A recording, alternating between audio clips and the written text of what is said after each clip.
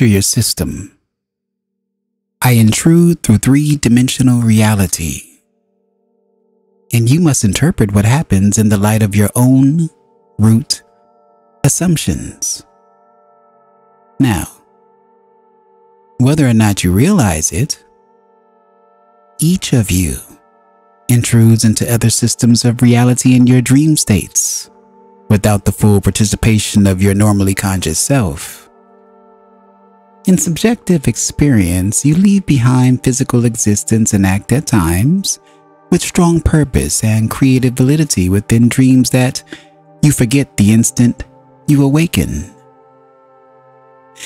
When you think of the purpose of your existence, you think in terms of daily waking life, but you also work at your purpose in these other dream dimensions, and you are then in communication with other portions of your own entity, at work, at endeavors quite as valid as those you are about in waking life.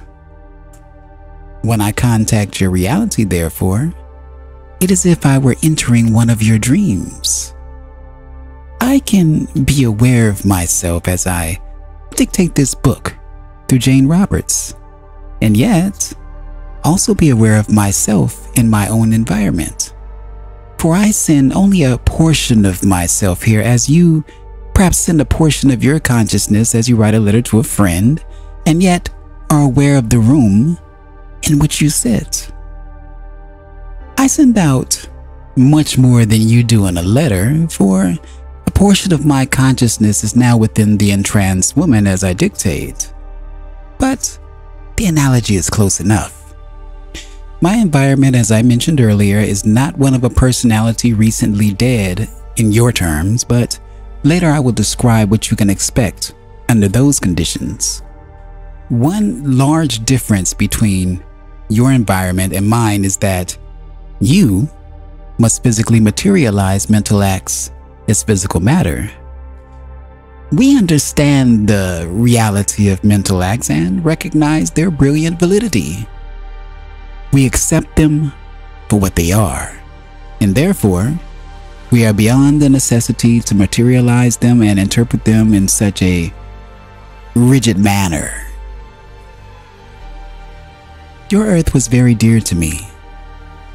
I can now turn the focus of my consciousness toward it and, if I choose, experience it as you do. But I can also perceive it in many ways that you cannot in your time. Now, some of you who read this book will immediately and intuitively grasp what I'm saying, for you will have already suspected that you are viewing experience through highly distorted, though colorful, figurative lenses. Remember also that if physical reality is in a larger sense an illusion, it is an illusion caused by a greater reality. The illusion itself has a purpose and a meaning. Perhaps it is better to say that physical reality is one form that reality takes. In your system, however, you are focused much more intensely upon one relatively small aspect of experience. We can travel freely through varying numbers of such realities. Our experience at this point includes our work in each. I do not mean to minimize the importance of your present personalities nor of physical existence. To the contrary, three-dimensional experience is an invaluable place of training. Your personality, as you now know it, will indeed persevere, and with its memories. But it is only a part of your entire identity. Even as your childhood in this life is an extremely important part of your present personality, though now you are far more than a child. You will continue to grow and develop, and you will become aware of other environments, even as you left your childhood home. But environments are not objective things, conglomeration of objects that exist independently of you. Instead, you form them, and they are quite literally expressions of yourself, materialized mental acts that extend outward from your consciousness. I will tell you exactly how to form your environment. I form mine following the same rules, though you end up with physical objects, and I do not. End of part 5 of chapter 3. Seth speaks the eternal validity of the soul. Let's talk about it. In this passage, Seth is conveying several key points. First off, intrusion into reality and dream states.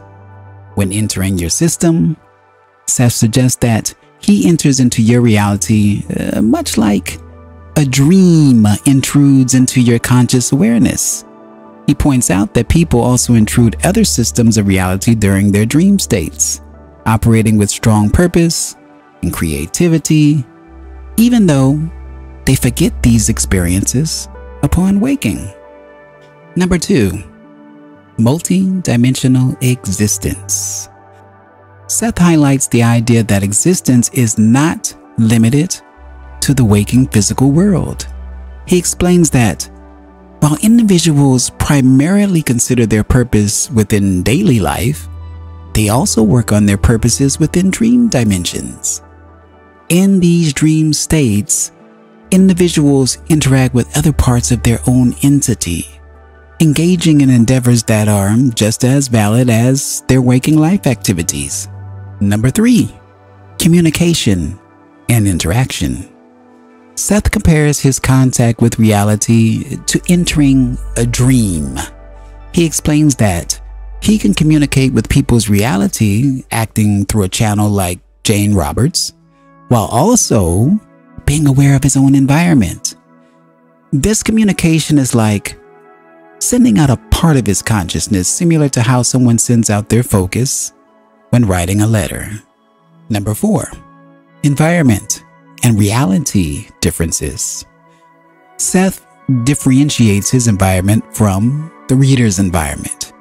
He is not a recently deceased personality, and he describes differences between the way his environment functions and how physical reality functions.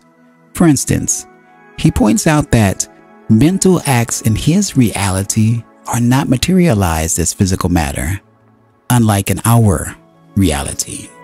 Number 5, perception and experience.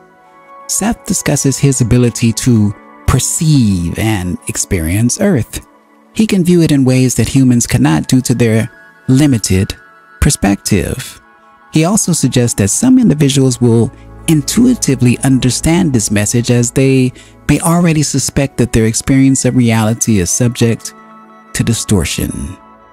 Number 6, physical reality and illusion. Seth presents the idea that physical reality is a particular form that reality takes, suggesting that it is not the only valid perspective. He acknowledges that physical reality has purpose and meaning, and that it serves as a training ground for personal growth. Lastly, formation of environments. Seth explains that environments are not external, objective entities, but rather extensions of consciousness. He states that individuals and he himself form their environments based on similar rules, though the outcomes differ. Humans create physical objects, while he does not. In essence, Seth here is sharing his perspective on the nature of reality, the interconnectedness of different dimensions of existence, and the way environments are created through consciousness. He also emphasizes the significance of personal growth and the expansion of awareness beyond the confines of everyday waking life. If you've enjoyed this video, please consider giving it a like. Please consider sharing it with a friend. And of course, subscribing for more. Let me know what you thought about this particular passage. What did you think about my interpretation of it? And of course, and always, thank you for listening. Peace.